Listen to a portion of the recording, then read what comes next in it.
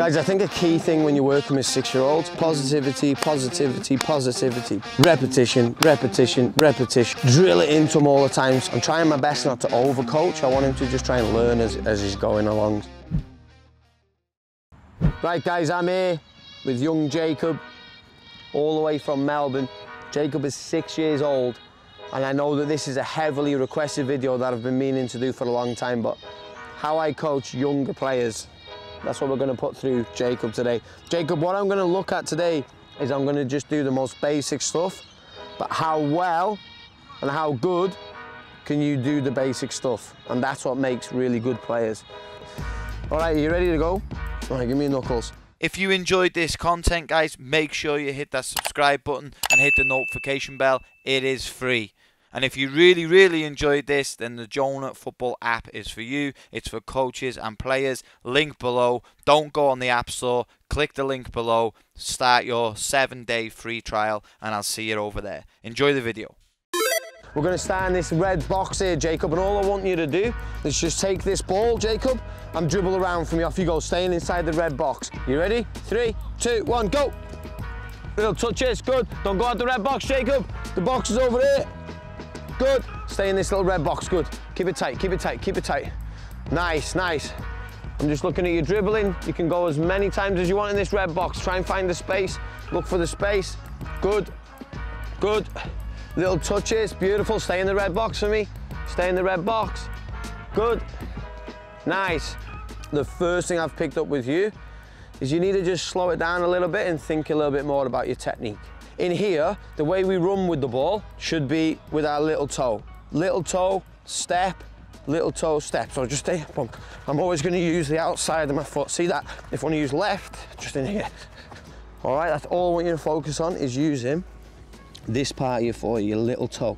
So you just come on the side a little bit, touch, play, touch, boom, touches, touches, touches. See how I'm in a nice low position? So another thing that I've noticed, Jacob, your head is down all the time. So then you're not too sure where the red box is. So from time to time, Jacob, okay, I need you to look up and just have a quick look at where your space is. So you might go touch, look around, touch. So if I see that I'm about to get out the red box, I don't, I keep it nice and close.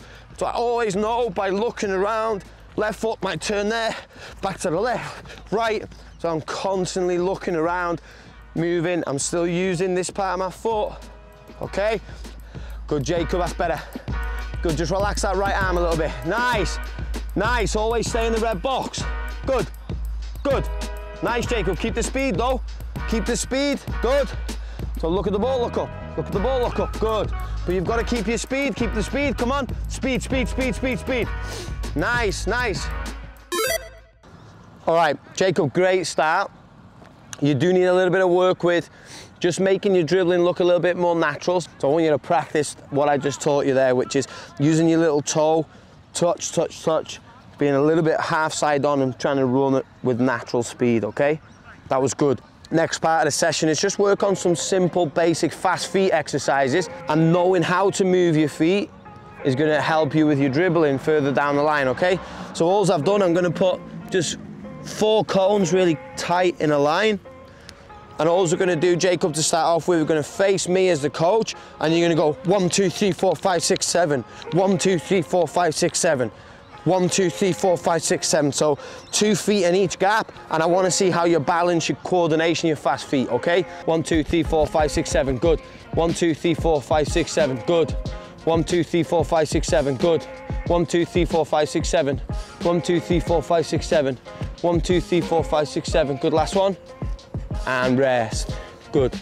The next thing I want you to do, so wider feet, not too wide, bring them in, bend your knees, good. Now your head cannot go in front of your toes like that. So see how you were doing that? And you were losing your balance. So what I want you to do, watch me, rather than being there, I need you to be there.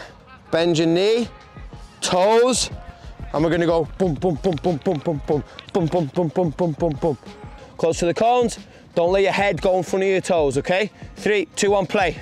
1, 2, 3, 4, 5, 6, 7. Good. Keep your posture up straight. Nice. Watch where you're putting your feet. Go, go. 1, 2, 3, 4, 5, 6, 7. Watch where you're putting your feet, Jacob. Nice. Look at where you're putting your feet. Play. Go. 1, 2, 3, 4, 5, 6, 7. 1, 2, 3, 4, 5, 6, 7. Good, keep going, two more. 1, 2, 3, 4, 5, 6, 7. 1, 2, 3, 4, 5, 6, 7. Hey! How much better was that? Now, don't always focus on looking at me. This is just a fast feet exercise. You can actually look at where you're putting your feet. 1, 2, 3, 4, 5, 6, 7. 1, 2, 3, 4, 5, 6, 7. 1, 2, 3, 4, 5, 6, 7. Rest. Amazing. Now, I need to fix the way you have your arms. So your arms are like very stiff. Relax the arms. 3, 2, 1, play. Oh, now it looks better. Play. Don't wait for me. Just keep going until I say stop. Now it looks better. Remember your head, posture, keep it back, play. Good, good. That's it, Jacob. Watch where you're putting your feet. Arms, go. 5 more. 5, good. 4, that's better. Come on, arms. 3, good. 2, good. Watch the cones. Last one. 1, rest. Okay, so now we're incorporating fast feet with the ball, yeah? Really, really important. So what you're having to do now, Jacob, your brain has to think about 2 things. It has to think about the fast feet and it has to think about the pass. But what I want you to focus a little bit more on now is just making sure that it's a good quality pass back to me. So on this side, always going to use your left foot there. Forwards, backwards, forwards, backwards, and then on this side, you're always going to use your right foot. Make sure we're hitting the middle of the ball. So I don't want the ball going in the air when you're passing it back to me. Is lift your foot a little bit more off the ground like this, swing, through, and then the ball's going to roll lovely on the ground. Fast feet, keep my eye on the ball, play, middle of the ball. 3, 2, 1, play. Good, Jakey. Great pass, play. Good, left side. Yes, what a pass that is. Okay, put your left foot there for me. Bend your knee. Now, when you play a pass, most of the time, what part of the foot do we use? Inside, good. So what I want you to do, point your foot, bend your knee. This arm comes out for balance. Open the foot right out, that's it. This needs to bend too, nice and relaxed. This foot needs to be opened out so that you can get it right in the middle of the ball there. So middle of your foot here, middle of the ball there, and that's how you're gonna get a good consistent pass every time. Go, inside, that is beautiful, play, let's go, come on, that was beautiful. Same again with your left foot. Beautiful, come on, this is good. Okay, Jakey, so we've looked a little bit at dribbling, we've looked a little bit at fast feet, and I've done a little bit of passing there. So we're gonna do a little bit of passing and first touching here, and then we're gonna finish with a little bit of shooting. So then I've tried to give you some tips on everything, okay? Play, Jacob. Can you control it? Play the board, control, play me. Now, Jacob, I don't know if you've noticed, I was controlling it with my left, playing it with my right, controlling it with my right, playing it with my left. You ready? Jump in, play, receive, play, good, bang, so take 2 touch there. I always want you to control it and then pass it. You ready, Jakey? So guys, with 6-year-olds, passing in first touch is very, very hard. This is why I always say the dribbling is something that you want to be constantly reinforcing. Passing in first touch is a big, big challenge. Ready, 3, 2, 1, play, control, good, play, control again, and then play, good, that's 1. Go again, play, control. I want you to control it every time, always control. Stop the ball, nice, play. Good, stop the ball, play, good, that's 2 in a row. Bang, stop the ball, good, play. Stop the ball, okay, stop the ball, play. Good, stop the ball, play. Good, nice, control, play, control, play. Good, Jakey. Sort your feet out, so you need to be able to move your feet. Good. High five. Good. You go the coach. Okay, one thing I've noticed you, Jakey, you always want to use your right foot. So your strong foot, you use that way too much. You need to try and get used to using this one too, which is nothing wrong with it. Play, Jake. Is you like to control it with the bottom of your foot, which is completely fine. But I want to teach you a different way how to control it. What I want you to do, Jake, I want you to control it with this foot every time. So whenever you get it from me, you control it with this one. Yeah. You got that? Yeah. So if the ball's coming from me, you're not allowed to control it with this one. You've got to try and do it with this one and then play. Okay. Okay, good. 3, 2, 1, play. Go again, back to me. Good play, control it with that left foot. Which foot do I want you to control it with? Good, ready, 3, 2, 1, play. Yes! Play, good, like you can still pass it with your right foot though. Play, set, play, set. Good, Jakey, call for the ball, call for the ball. Good, left foot, good, good. Now, play. There's nothing wrong with controlling the ball like this, but for this drill, it's quite hard. You're not allowed to control the ball now with the bottom of your foot. You have to control it with the inside. The reason why it's better to go with the inside is because it makes my next step a lot easier. Because the next step is the board. Is so important in football. Control, what's the next step? 3, 2, 1, play, control. Yes, yes, unlucky, carry on. Again, toes, play, board, board, good. That's probably your best one. Toes, drop deep, play, set. Jakey, so what are you doing with your pass? You're kicking it where on the ball? Are you kicking it underneath, middle or top? Middle. No. So how come that ball's ended up there? What did you do wrong? I kicked it at the top. No, you kicked it on the bottom. So when you kick it on the bottom, it goes high. You ready? We need to kick it in the middle. Toes, toes, toes, play. Yes, where's the board? Good, good. Toes, toes, toes, good. Yes, yes, yes. Guys, another thing when you're coaching young players, their attention span at this age is maximum half an hour, 45 minutes. Some players less than that. So it's really important that you don't get frustrated, because I can't even concentrate for 45 minutes to an hour.